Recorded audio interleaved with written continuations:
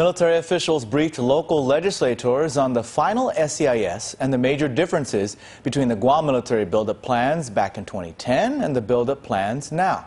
Here's more. Rear Admiral Babette Bolivar and Joint Guam Program Office Forward Director Dan Sean briefed island senators today on the final SEIS for the Guam military buildup. We talked about where we were in terms of numbers, the initial number that was supposed to come in here in 2010 and now what it is in accordance with this particular document. The plan in 2010 was to bring in 8,600 Marines and 9,000 dependents to Guam over a span of 5 years, increasing the population by 79,000 new people at its peak and 33,000 when it was settled. Now that has lessened to 5,000 Marines and 1,300 dependents over a span of 12 years, increasing the population by less than 10,000 people at its peak and 7,400 people when settled. Another major difference involves the amount of land needed and the amount of native limestone forest that will have to be cleared for the main cantonment, housing area, and live fire training range complex. Originally, the main cantonment and housing areas were both going to be placed at Finagayan.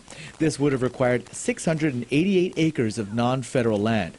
The preferred alternative now for the main cantonment is still at Finagayan, but the preferred alternative for the housing area has been moved to the Andersen Air Force Base. Commander Sean explains that Andersen Air Force Base would require less land clearing and also has some existing infrastructure that can be used as well. One of the biggest changes from 2010 is the location of the live fire training range complex, which was originally going to be built in the village of Pauget. Now it's going to be placed at the Andersen Air Force Base's northwest field, which overlooks the Retidian Wildlife Refuge.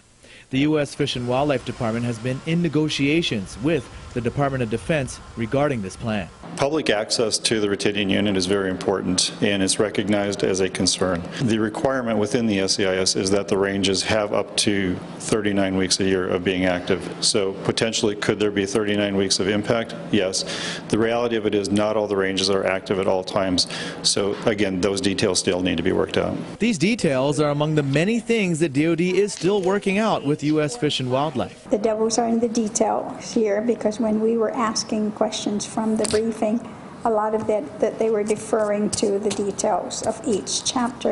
And the speaker says to read each chapter of this 900-page document is difficult, especially when the record of decision can be released in just 30 days.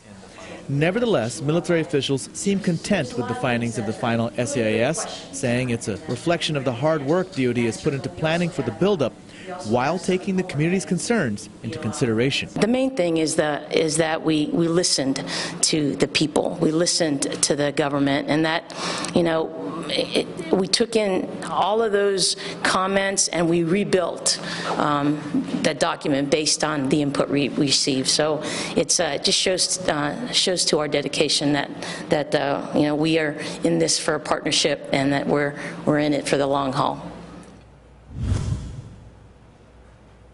The next step in the NEPA process for the military buildup is the signing of the record of decision, which can happen no sooner than 30 days after the release of the final SEIS. The record of decision will officially announce DoD's final decisions on the relocation of Marines from Okinawa to Guam.